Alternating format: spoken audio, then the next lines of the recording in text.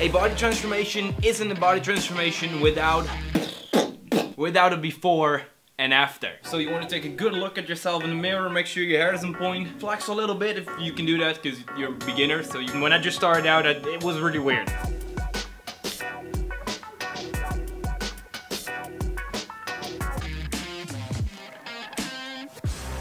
So step 1 is done.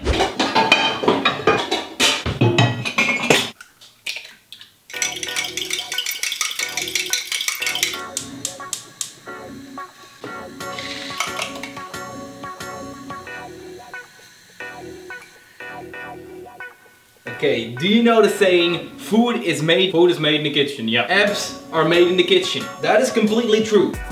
Not only the abs, your full body. What you put in your body, that's what your body's gonna show.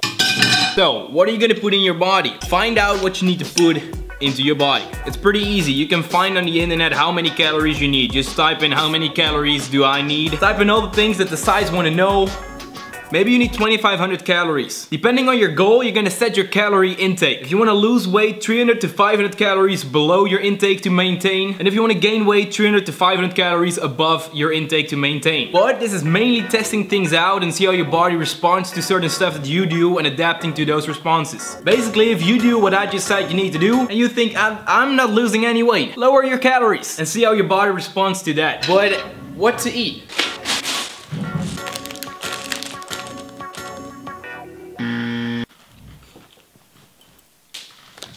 What can you eat? Obviously not too much of this, and obviously enough of this, but get everything in. Get your carbs in, get your protein in, and your fats. I would say around 20% bad, 80% good. Obviously you can go for 100% good, but especially since you're a beginner, you tend to go for a little bit unhealthy, because if you go for 100% good, at a certain point you're craving this too much that it's gonna be 100% bad.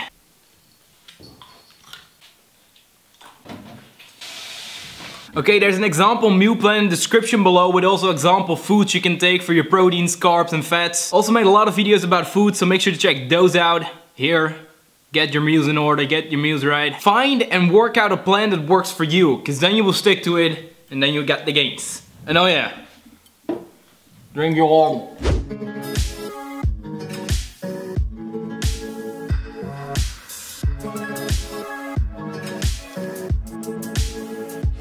You need to work for your goals. No matter if your goal is getting buff and lifting a lot of weight, or doing some cool stuff on the pull-up bar, or some cool push-ups, or both. You need to work for it. So get off the lazy buttocks. Give me 100. Okay, so you need to get your workout in, but how many times a week? Okay, if your goal is to build muscle, weighted or heavy body weight training, I would say around 4 times a week. Talking about also weighted body weight stuff. So you're also going for reps and sets. But, and I know a lot of you are, if you're someone who wants to combine these two, so going for reps and sets and also the calisthenics skills. I recommend picking some of your favorite skills, your favorite movements from bodyweight calisthenics training, like the handstand and the flank. Do these and throw these in your schedule when you're taking a break, when you already had a workout but you want to improve your skills, when you're having a rest day and you want to improve your skills.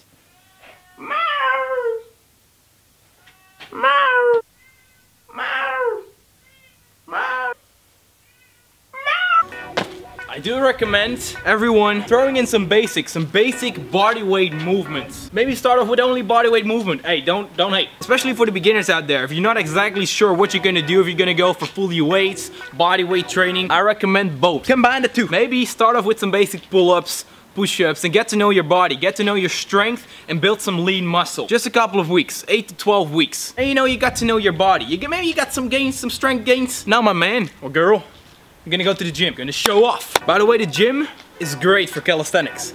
You're gonna go to the gym. Show off. Do not do this, please.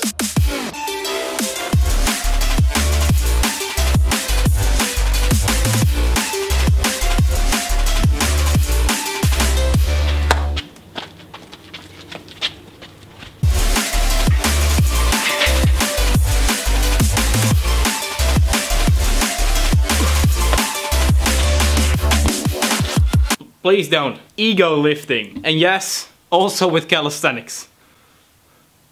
Hey, there's a light. Don't put the weights too heavy. Don't make half reps for pull-ups so you can do more pull-ups. It doesn't make any sense. Full range of motion and focus on the quality of the rep and your goals. And showing off. Also something really important and a lot of beginners don't do. Go into your workout with a plan. Huge plan. Know the exercise you're gonna do. Know which muscle groups you're gonna hit. Know your goals. Remember, this works the same as food. Find a plan that fits you.